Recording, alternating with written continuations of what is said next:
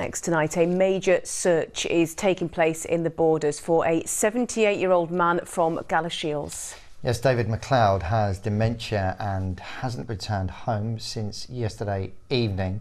Police helicopters joined a search this afternoon. Well, Alex Iszatt joins us now from our Selkirk newsroom. Alex, deeply concerning, clearly. What's the latest? Absolutely concerning. Now, the police have issued CCTV tonight of one of the last times that David McLeod was seen last night. And that was by the Ship Inn in Melrose at around 9:15 p.m.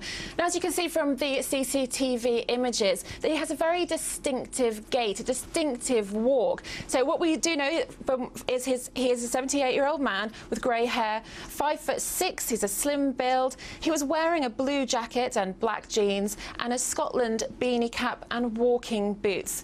Now, that was one of the last times that he was on CCTV, but we do know he left his house on Woodstock Avenue in Galashiels at around 8 o'clock. He told friends and family that he was heading to the Esso Garage to go and collect a paper, which is what he usually did, but he never turned up. Now, police are very concerned about him, especially because it's getting colder overnight, as Chief Inspector Fisher told me earlier.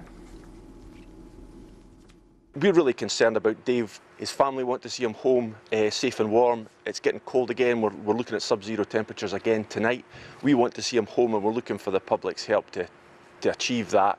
If you think you found him, dial 999 immediately and let us know. If you think you may have seen him, use the 101 system. But if you have Ring doorbell footage, dashcam footage, CCTV, roundabout Woodstock Avenue or anywhere between there, the railway station, Melrose, and you think you may have captured them, please let us know as well. Now, he was last seen at 9:25 just by the Melrose bypass and has not been seen since. So that if you do see him, please do realise that he may be confused because of the dementia, but call the police on any of those numbers that Chief Inspector Fisher just mentioned there.